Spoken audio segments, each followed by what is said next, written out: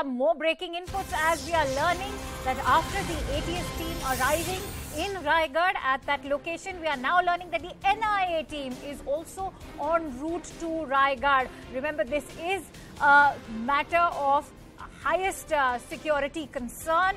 Whether or not there are terror angles involved will have to be ruled out by the highest security agencies, whether it is the ATS and now the NIA that we are learning is en route to Raigad. For more details, I'm joined in by our correspondent Arunima, who's on the phone line with me. Arunima, in how much time should we expect the NIA team to arrive in Raigad?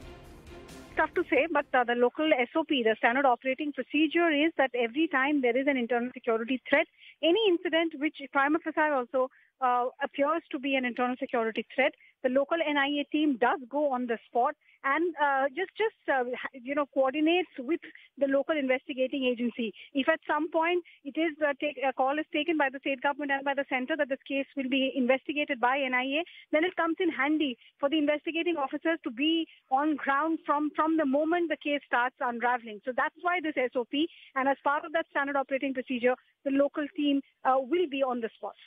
Absolutely. Stay with us, Arunima, because I'm also joined in with Vinya is on the broadcast as well. Vinya has some very crucial details with us because she heard what the Deputy CM of Maharashtra and the Home Minister, that is Devendra Fadnavis, had to say. Vinya, the question that now arises is that what was the role of Neptune maritime security, because we know that those boxes have been recovered from the boat. What is the role now of Neptune maritime security? Well, as of now, the investigating agencies are still scrutinizing, because what we had known was about Oman securities, but as we have seen the stickers of Neptune as well on those boxes, it is now a matter of investigation by primarily the ATS, the NIA, the central agencies, to ascertain what was the role of Neptune.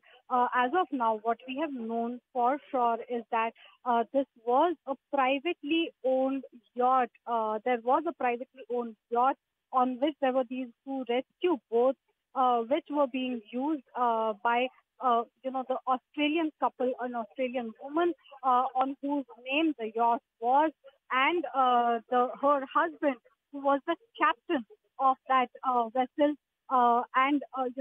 that yacht was capsizing, because of which the rescue call was given, a distress call was given. As we speak, let me also tell you that Devendra Fadnavis is approaching on the media stand to speak about the very same issue. He had just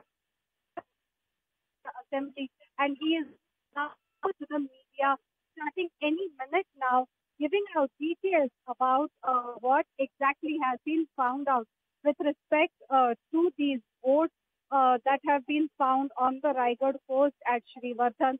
So we expect that Devendra Fadnavis will reiterate this information and answer all questions from here, and answer all questions from here about what exactly are the details that are still missing on the issue.